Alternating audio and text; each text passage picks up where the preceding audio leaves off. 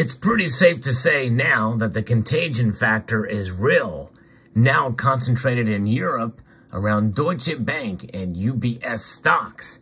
And the thing is as this intensifies, the question remains, especially for new stackers, should you go all in on gold and silver?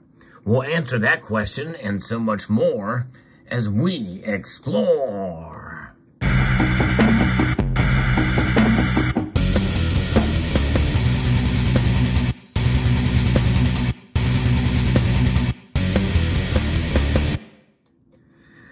Weekends are made for reflection, and especially as we absorb the news that has been coming at a rapid pace, some of it overhyped and others of it very real and very scary with regards to the banking crisis, but also what could lead to an economic crisis.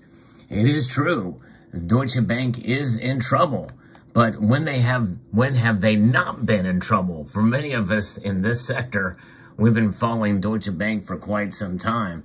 It seems like they're always in trouble. A recent article from CNN, of all places, says here that, this is what's happening with Deutsche Bank.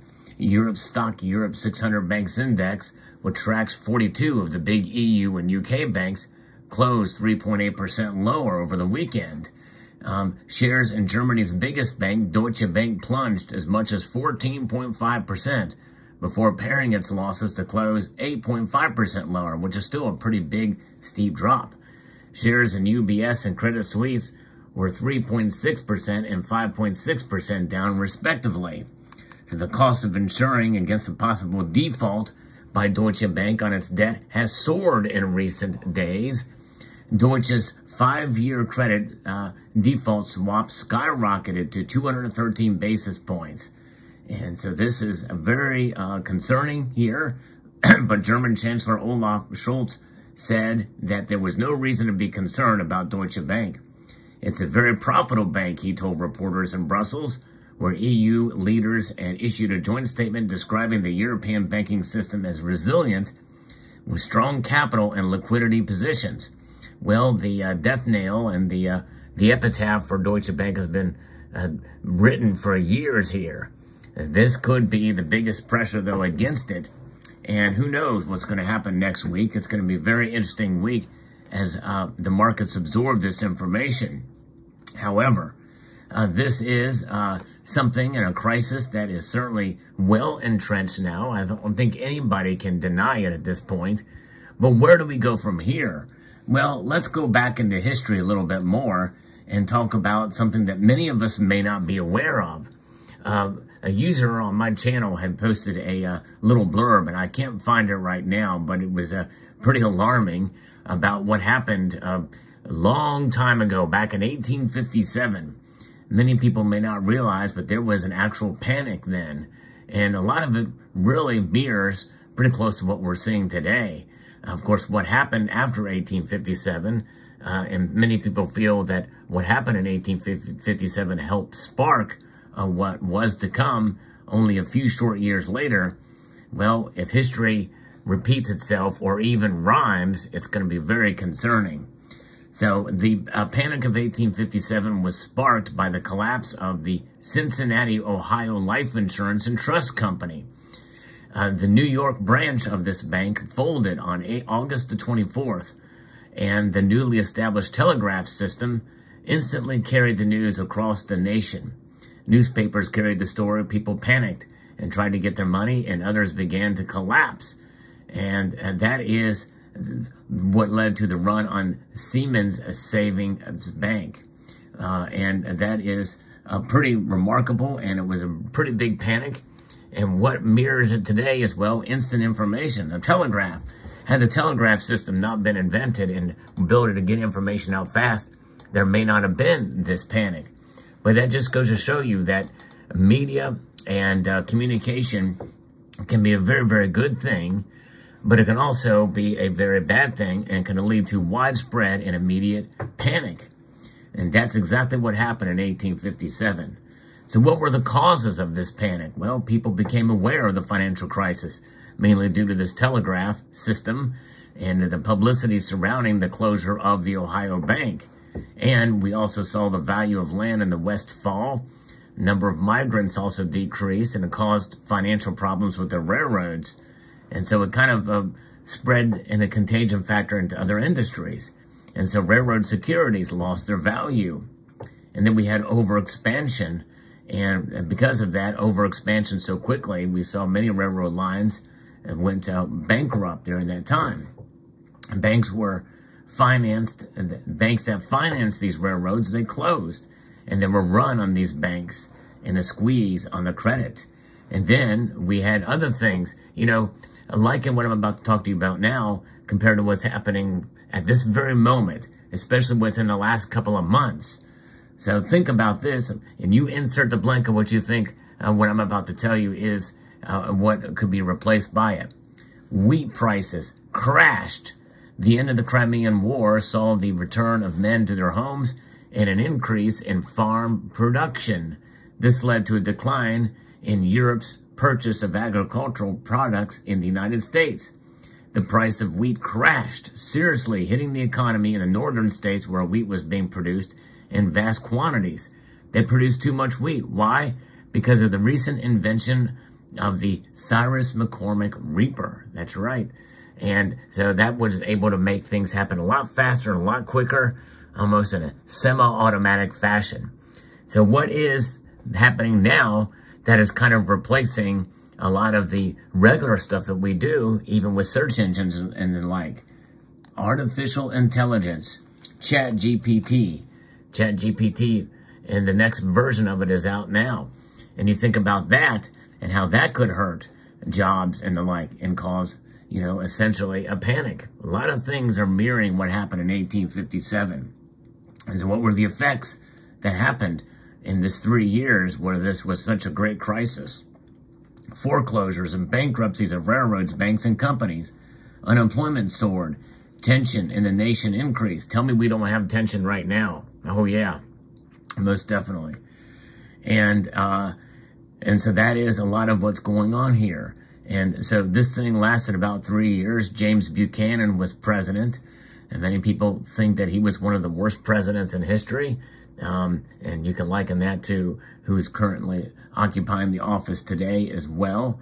And what happened? In 1861, well, we had the Civil War in April of that year. So very interesting indeed. But the thing is should you panic? Should you go all in and panic buy these metals that you see before you here? I say no, do not do that. There are other ways to prepare as well, too, for a crisis, economic as well. And, you know, the thing is that what happened in 1857, the reason why it's not really talked about a whole lot these days is because, well, it ended. It did evolve. It was a bad deal. Lasting for 3 years is pretty long. We are now probably about halfway through this current crisis, which kind of precipitated by inflation of that 3 years. But the banking crisis is just the beginning of another thing and another factor. History may not repeat, but it rhymes. So what does that mean? If history rhymes, that means there's some sort of greener pastures on the other side, at least to some extent. And, you know, the thing is we've always seen is an erosion of the value of this, the Federal Reserve note, and the erosion of and the shifting and changing of our economic system. Right now, many people feel that we are at the cusp of a new monetary system, a great reset of sorts, and where a central bank digital currency will be front and center to that. So it's understandable why people are concerned about the banking crisis and about what's coming with our monetary system, about what's coming with our economy, geopolitics. We have things heating up, certainly in Syria right now, and things are continuing to not look any better than what they are now in Ukraine. And we also have a new merger here, or a new relationship, a renewed relationship between Russia and China. The BRICS nations are trying to decouple from the dollar. So there's a lot of things happening, folks. And, you know, going all in on gold and silver may sound very tempting, especially if you're new, especially if you think that the sky could be falling in the next couple of years. There's a lot of news out there that many people feel that,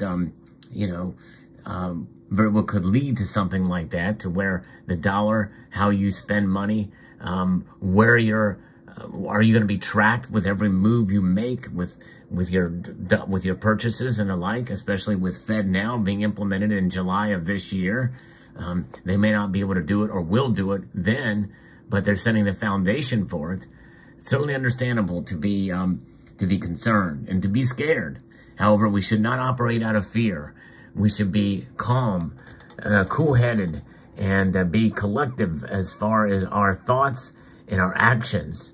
And so therefore, think about other ways to protect yourself that don't involve precious metals. There's plenty of things that you can do to prepare. One thing I've been talking about on this channel for quite some time is to buy non-perishable goods and items that are going to last you a long, long time, so that you can have them stored up and stockpiled in case you need them. It'll protect you from inflation while you have those and use those items, because the price of goods and services are going up. Think about preparing in other ways. It's develop relationships with your neighbors. Find services that they can do to help you and what you can do to help them.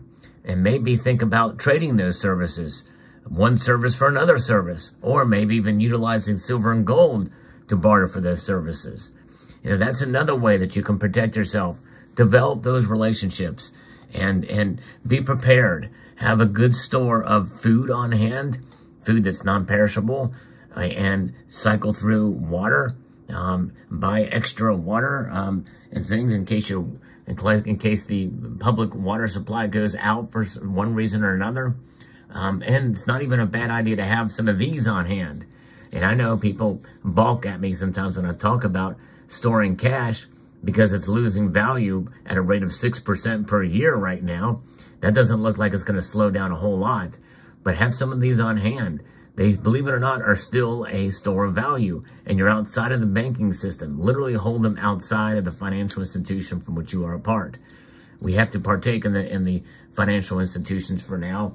And, and I'm not even necessarily saying you should make a bank run, but you should look into the health of your bank and maybe talk to them. Look at their financials, see what's going on there. Nothing wrong with being prepared in that way with your financial institution. And so there's other things. I believe in securing your property, securing your identity, securing all your livelihood, your friends and neighbors. Security is paramount, folks. Part of that security, I believe, is to have a good supply of ammunition and weaponry in your home. I think that's paramount. And I don't think you can have too many bullets, in my view. But at the same time, you don't want to go all in on bullets either. So there's balance with everything. Spread that fear around with preparing in many different ways, so that when you go through that crisis on the other side, well, you're going to have things in the asset column. In other words, gold, silver, preparations, food, water, skills, and those are the kinds of things that you need to be in relationships. Those are the things that will outlast any crisis. You have to think beyond the crisis that we are in. What's the other side going to look like? Take stock and be prepared. And it's not just about gold and silver. And so I think if you keep those things in mind, you're going to be okay. And by the way, I have a series that I've done many years ago on this channel called Silver and SHTF. And I encourage you to check that series out. It's only 3 videos long. And it might give you a little bit of insight on how you can prepare specifically in times of a SHTF scenario. And what is an SHTF scenario? Well, that's when all crap hits the fan and you are left with, being in survival mode, being forced into it all of a sudden. And I don't think we're anywhere near that scenario and situation. We got through the Panic of 1857. It took a civil war as part of it to get through it. And who knows what this crisis will bring down the road. But nonetheless, be prepared, and be prepared in many different ways. Let me know what your thoughts are in the comment section below. Hope you found this video insightful, informative, and educational. I'd like to extend a multitude of gratitude to you all for taking the time to watch, and to encourage you to please rate, share, comment, and subscribe.